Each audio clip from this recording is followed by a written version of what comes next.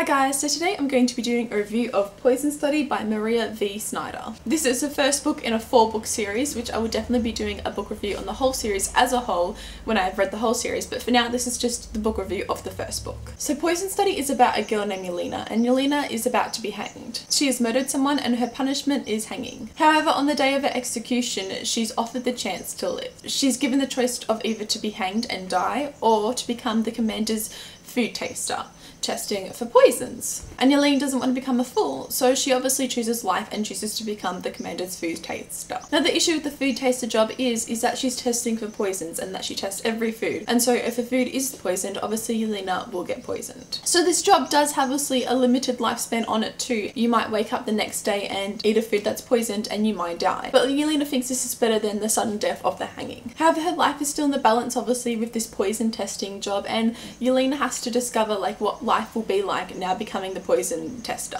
After all, who wants to become friends with someone who could die at any second? That's the basic plot. I don't want to give too much away because I don't want to spoil it, but suffice to say I loved it. Yelena was one of my favourite characters that I've ever read in a storybook. She is strong, independent, smart, loyal, fantastic.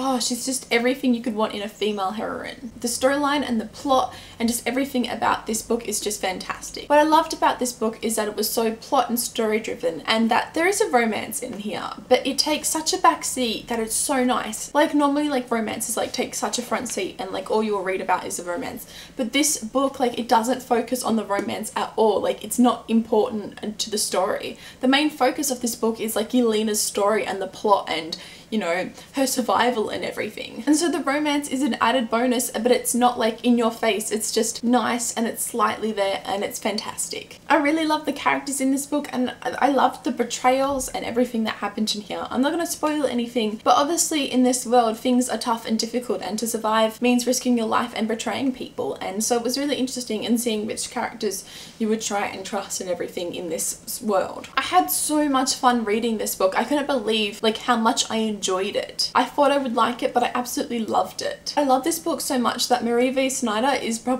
became one of my authors. I mean, I haven't read anything else by her, but this book was so good, I just can't see how anything else she writes wouldn't be, you know, good too. If you want a kick-ass female heroine, a really strong plot and character development that's fantastic, a really interesting, fun read that's really kick-ass, and I would definitely recommend this book. It's so good. It left me on the edge of my seat at times, and I just couldn't wait to read it. It was just one of those books where you just had to read it to find out what would happen next. I highly recommend this book if it sounds interesting to you. So yeah, they're my thoughts on Poison Study. At the end of the day, I'm obviously giving this book a 5 out of 5 stars. It's fantastic and it's definitely one of my favourite books. And I can't wait to continue on with the series, and hopefully the series becomes one of my favourites too. I would love to know in the comments below if you have read Poison Study and what you thought of it, or if you have read any others of Maria V. Snyder's works and what you thought of them, if I should be picking them up, because I think I don't have a choice, I need to. I just want to know if they're good or not. And like this video if you liked it, and subscribe if you'd like to see more book related videos from me, and I'll see you next time. Okay,